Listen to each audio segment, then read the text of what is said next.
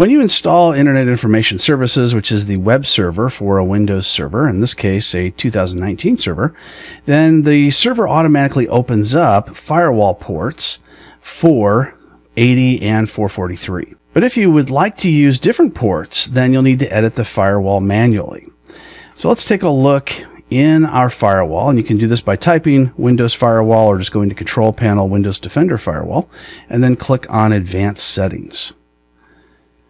And let's go to Inbound Rules. And we're going to create a new rule. Click on New Rule on the right-hand side. And we're going to choose a port. Click Next. And most likely it's going to be a TCP port because that's connection-oriented, so I'll choose that. And let's say that we're going to change the port that the website listens on from port 80 and 443 to 5555. And I'm just picking a random port between 1 and 65,535. I'm going to allow the connection. And I'm going to give it a name. I'll just call it port 5555 just because it's easy to pick that out. And we see it puts it at the top of the firewall list. Now I want to double click on that. And we need to go to the Advanced tab.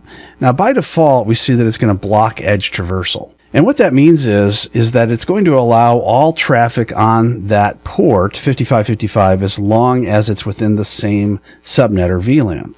But if you're trying to get through from the internet or from another VLAN, another part of your company, then it may get blocked. So you hit the drop down and choose Allow Edge Traversal. So that way it can use other subnets.